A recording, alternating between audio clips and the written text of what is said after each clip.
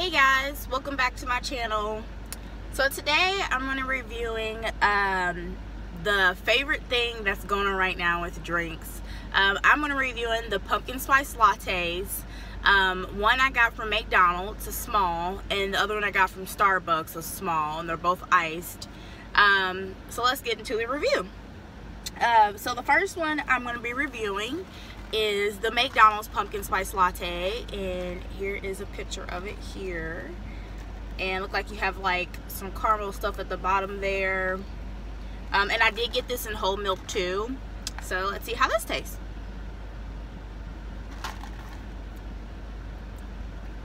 I can taste the spice. Kind of sweet. You get a coffee flavor, of course, but it's not too strong.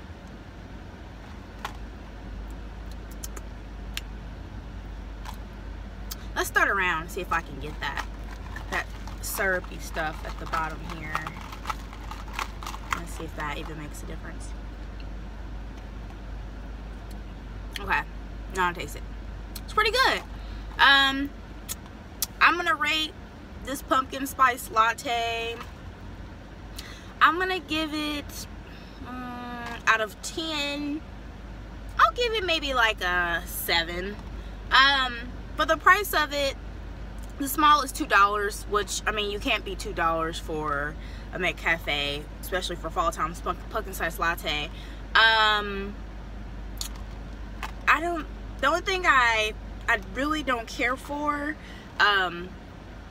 it's probably the stuff at the bottom there. It's already sweet, but when I stir that around, it gave it a little bit of a more sweetness taste, which is sometimes it can be a little bit too sweet. So when I do stir this around, I think it's like caramel at the bottom. It kind of makes it a little bit sweeter than what it's supposed to be. Yeah.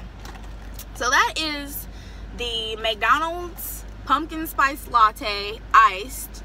And that is my review for that. So I will get into my second one, which everybody likes. So the second one, of course, Starbucks. Starbucks, the only thing that's different about this one from McDonald's is that they have whipped cream and they also top it with some, it looks like cinnamon at the top of here. You can kind of, sorry about the camera view here, but you can kind of see the little spices, and they have a little bit of stuff at the bottom here. I don't know if you can see that. So we're gonna stir this around and give this one a taste. Okay, this one is definitely more pumpkin-y tasting. And with the whipped cream in here, gives it a creamy, smooth flavor as well. It's definitely more pumpkin-y spice latte. For this one, I believe I paid a $4.45 for a small. We all know Starbucks is kind of expensive, but I mean, you get what you pay for, versus the $2 one. But this one is most definitely more pumpkin-y than the McDonald's. But I mean, again, it's all in what you want to pay for. $4.45 versus, you know, the $2 one. You can pretty much see the difference in size here. This one's bigger, but one's without whip, one's with whip, and a little bit of pumpkin spice latte. So you kind of have to take your pick of which one you want to buy, you know, what's worth your money. But if you're on a budget and you want to, you know, have a pumpkin spice latte, this would be the way to go. But if you don't mind spending a little bit more money to get a better tasting pumpkin spice latte, then I will go with Starbucks. And I'm gonna rate this probably at 8.5, just because it tastes more like a pumpkin spice latte. It kind of tastes like pumpkin pie almost. It has that taste to it.